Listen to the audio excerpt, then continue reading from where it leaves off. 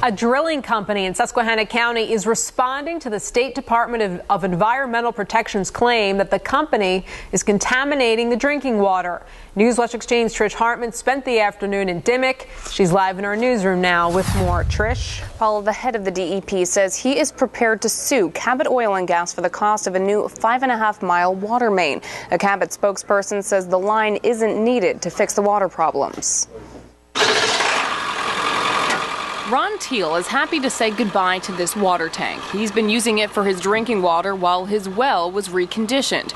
pH levels meant the water was unsafe to drink. In the meantime, Teal says Cabot Oil and Gas paid for the work to fix the well and the drinking water. Everything is back to normal. The water seems good. We put a couple of filters on, Cabot did, and everything is working great right now. It's been like a month. Everything's fine. This week, Secretary John Hanger sent a letter to residents of Dimock claiming the Cabot Oil and Gas has not taken responsibility for contaminating the drinking water. Part of it reads, Cabot is responsible for the gas migration that has caused families to be without a permanent water supply for nearly 2 years, and the Commonwealth of Pennsylvania will seek court orders to make Cabot pay for all costs. The DEP wants to construct a 5.5-mile water main from Montrose to Dimock to bring drinking water to residents. Hanger wants Cabot to foot the bill, an estimated $12 million.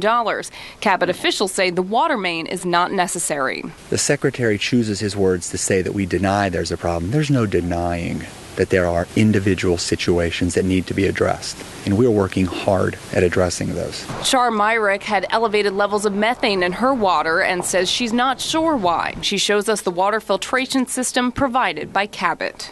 From the time I tested the water and found out that I had problems with it till now, it's been less than a year. So I can't complain about that.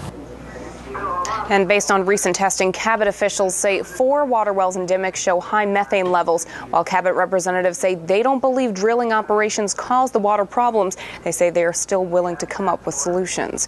Trish Hartman, Newswatch 16, live in the newsroom. Thank you, Trish.